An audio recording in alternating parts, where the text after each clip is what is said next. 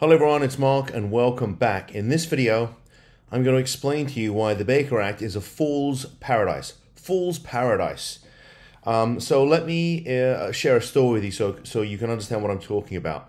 So about a week ago, I had a call from a mother whose son had been Baker Acted, and he had been Baker Acted to a facility I was very familiar with. In fact, at this point, after I think we've handled close to 300 cases, somewhere in that region, I don't think there's any facilities that we're not familiar with in terms of, that we haven't litigated against them before, which is good because it means we know how they function, we know the red flags, and we know the folks there, right, which is good for you. And also if they have a law firm that represents them, we know who the law firm is, which helps us to get things done really, really quickly.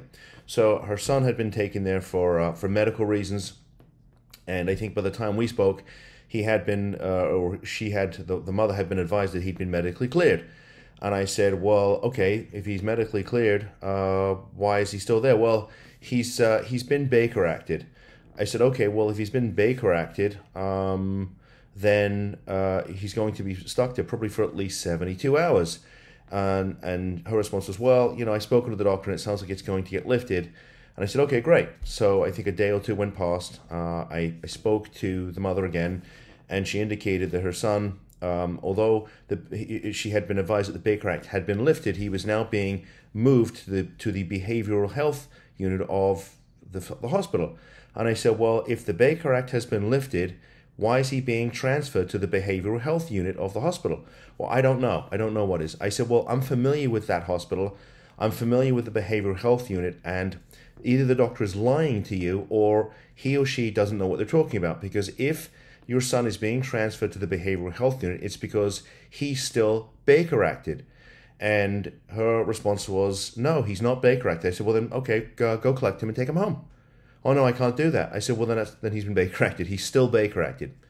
So, she was adamant that the Baker Act had been lifted. That's what she had been advised by the doctor. So a day or two went past again, and I spoke to her and I said, well, what's happening? Oh, they've re-Baker Acted him. And I said, there's no such thing as being re-Baker Acted. It's a one-shot deal. You're either Baker Acted or you're not. The facility's either filed a petition to keep him or they haven't. He's either voluntary or he's involuntary. But the whole idea of, quote, being re-Baker Acted, and I have a whole separate video on that, that's a figment of someone's imagination. And again, she balked at my counsel. I said, look, you need to do something. He's going to get stuck there. They're going to get a court order. And she didn't want to hear it. So another few days go by, I touch base with her again, and this time she tells me that the doctor had lifted the Baker Act, but now he's reimposed it and it's been extended. And I said, look, all of these things are just not true.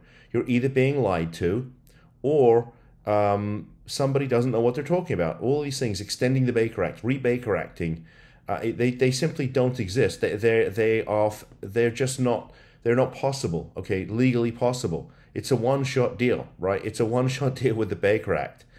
And so I let her be, and I called back a couple of days later. Now I think we're 7, 8, 9 days into this thing, and I said, okay, you ready to move forward? And she said, no. I spoke to a woman at an agency, and she said, I don't need you. You spoke to a woman at an agency. Well, which agency? I don't remember which one. She's going to help me, though. Is she a lawyer? No, she's a woman at an agency. And at that point, I just scratched my head. I said, look, you need legal counsel. I spoke to another lawyer, and he said I should just wait. I said, well, how many Baker Act cases has this lawyer handled? I don't know. And he didn't have anything nice to say about you either. I said, well, there's plenty of lawyers out there who don't have anything nice to say about me, but they're the same lawyers who call me when they have a client who's in Baker Act because they don't know how to handle these cases. And he told you to wait? Well, it's now been, and I think yesterday it was 8 days. I said, it's been 8 days. The time for waiting has long since passed. You need to take action. I said, I am telling you, I'm familiar with this facility. I've litigated against them many, many times. I know the folks that work there. I know the clinical doctor. I am telling you that your son is going to get stuck there. I said, if they haven't filed already, and I suspect they probably have, to extend his detention, I said, they're going to do so. No, I've spoken to this lawyer. We're going to speak to the doctor this afternoon. And so, I think I'm done, right? I think we're done at this point.